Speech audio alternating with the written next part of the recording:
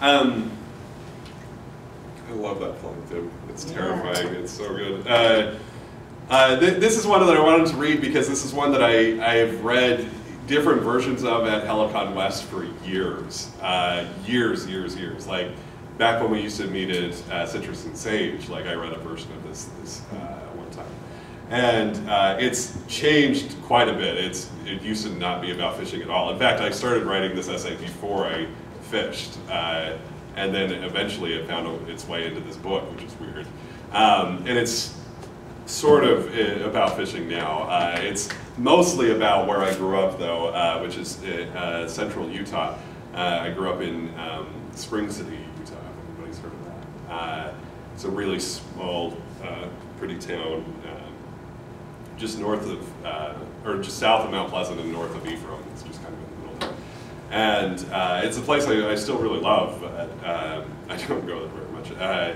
But it's yeah, and so it's interesting to me to come here and read this because this, literally started off as a sketch that I read once a long time ago, and it slowly found its way into a book, which is kind of fun and cool.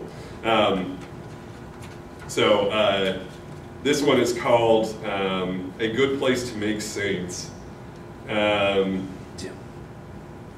Pardon? He always forgets me. I don't forget you. I was looking for the book. Tim, why don't you tell us what you're doing here? So.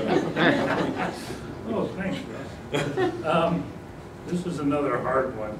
They told me yesterday, I think, that you're going to be reading this one, so I had to run home and get my autographed copy of the book and read the story. And at one point, Russ mentions lime green grasshoppers. So this is going to be kind of an abstract grasshopper pattern that would probably work as an opera. That's the method to the madness. Okay, very good.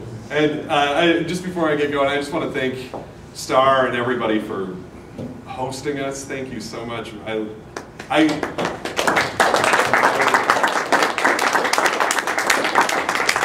We kind of allude to this in our intro. Like, this book would not exist without Helicon West. Like, it wouldn't have happened because, well, we would have never met each other. We would have never heard each other's writing. That's the most self-serving of the reasons. But I'm so glad that this place, that we are fostering writing. I think it's really important and it's a good thing. And I'm so grateful that I had this supportive place to write and to listen and to get better. It's really important. And yeah, thanks for coming tonight. I appreciate all of you too for coming out. I appreciate it. So, I'm glad to see students. I actually have a lot of students here, which is really hard for me to do sometimes.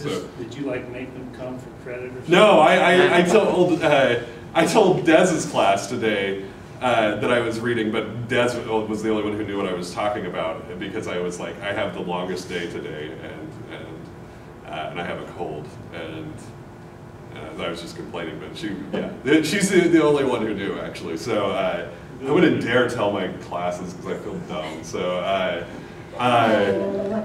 well, no, I don't know. But I'm mostly teaching. I'm only teaching composition this term, and most of them don't care, which is where they should be. That's fine. So, but yeah. So that was a long answer to a very easy question. I should have just said no. So, all right, very good. So I'll read this, and this one sort of resembles a grasshopper, which I would fish as a grasshopper. Yeah. Okay, cool.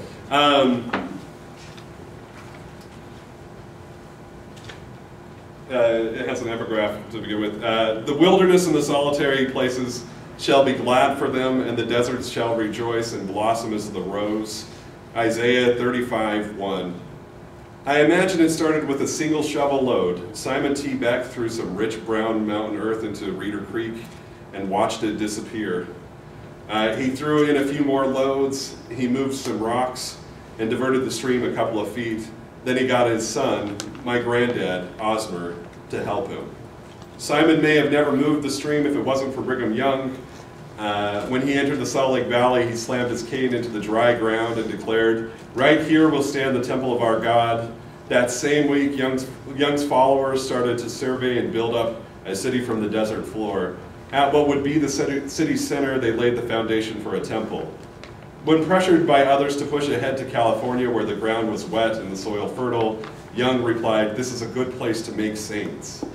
Young would die 40 years later, but in that time he would organize and establish 350 colonies, mostly in Utah and southern Idaho, but some as far away as Mexico and Canada. His goal was a God-centered, self-sustaining utopian society. One of Young's settlements in central Utah, Little Denmark, now Spring City, stumbles at the base of two mountains. The pioneers called the larger one God's Armchair and the slightly smaller one Bishop's Armchair. Apart from a few veins of rich earth that a creek dragged down from the mountains, Spring City's soil was acrid and white with oolitic sediment. Half a dozen natural springs dotted the valley, but they were hotly contended by the local Blackhawks who regularly raided the Mormon settlers. One homesteader said of the valley, not even a jackrabbit could exist. The only thing that seemed to thrive were sagebrush and rattlesnakes.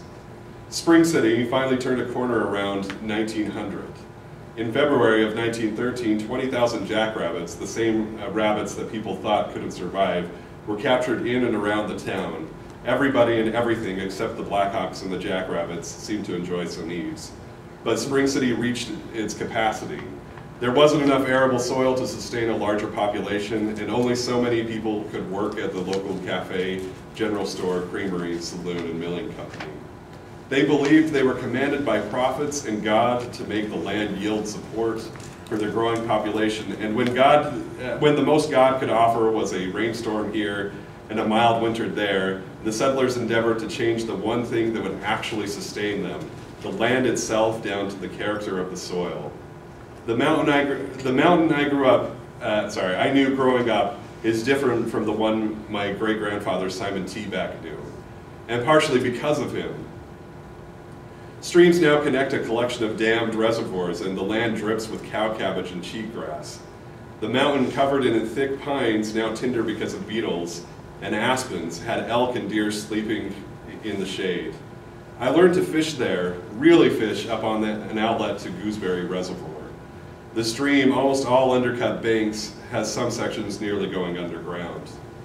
Kirk Benj, a kid eager to piss off something in nature, who would grow up to be a man with a pet monkey named gonorrhea, which is true, and a job with the Utah State Health Lab, where he gets heads of dogs, cougars, cats, squirrels, and raccoons regularly mailed to him, taught me to fish there when we were in high school. I started on the lakes and reservoirs with my dad and the Boy Scouts, but the fishing always felt predicated on something other than skill or work. Instead, it was an equation almost completely dependent on time spent at the lip of a lake. Kirk taught me to comb over the cheatgrass and find a neon green grasshopper. We'd pierce their bodies with our small golden claw hooks. Something resembling runny peanut butter would ooze out and stick to our fingers. We'd look in the shadows of the undercut banks for the errant rainbow trout, rebel fish that had snuck past the cement outlet, threaded the gate, and found a wild home away from the controlled reservoir. They were stupid for our hoppers. We'd toss out the mess of guts and limbs and they'd hit hard. That small outlet is the first place I ever had a double-digit day. That was the first time I ever felt euphoric about fishing. Maybe the first time I felt euphoric about anything. About 15 miles south of where Gooseberry is now, Simon T. Beck ran sheep in the shadow of God's armchair. When he tired of eating beef and mutton, he fished for cutthroats in the small streams that wound on top of the flat mountain. He didn't need rods, lures, flies, or bait. He'd lean over a fallen log, crossing the stream and drop a naked hook in the water, and the fish would strike. He noticed most of the water eventually sloped off the east side of the mountain, away from Spring City. That's when he got the idea to move the water. After Simon and Osmer bent Reeder Creek for a, wow, that's my Sanpesia coming through creek there. For a few summers, they talked to others and got help. The stream that once left the mountain to the east now flows west. It's the same waterway that threads my family's land to include my childhood home's backyard. My mom told me not to, but I would spend hours balancing on rocks trying not to get my sneakers wet. Cockleburs would cover me and whichever dog I had with me, and my shoes had enough soil caked to them to start a medium-sized herb garden. Nearly a decade after Simon died, the town received New Deal money, and the Civilian Conservation Corps workers burrowed through the mountain twice to bring more water and soil down to the valley. They built dams and they made valleys into lakes. In the 60s, they chopped terraces into the mountain to sponge up even more water. I never met my granddad or great-granddad. They both passed before I was born. But as much as nearly anybody, they're responsible for showing me the water and the trout on top of that mountain, and that changed me into an angler. I've taken an ATV down a trail where Reeder Creek once ran, but only once. It's now a maze of pine stands and deadfall. It's puckered, wilted, and brittle. So, thank you.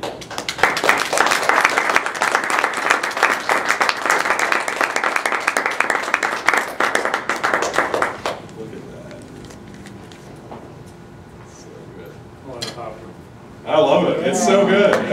Yay. Thank you, Tim, so much.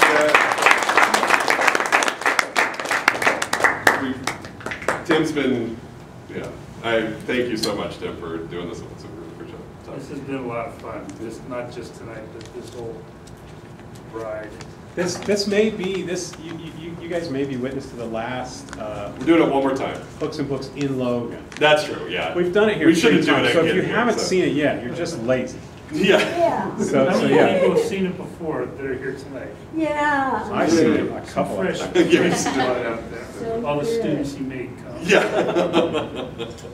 But no, thank you guys for coming out. We really appreciate it. And An yeah. open mic. And open mic is open. Do you want me to Right introduce now. it? Yeah. Okay. Where's the sheet? It's right there. I'll go grab it.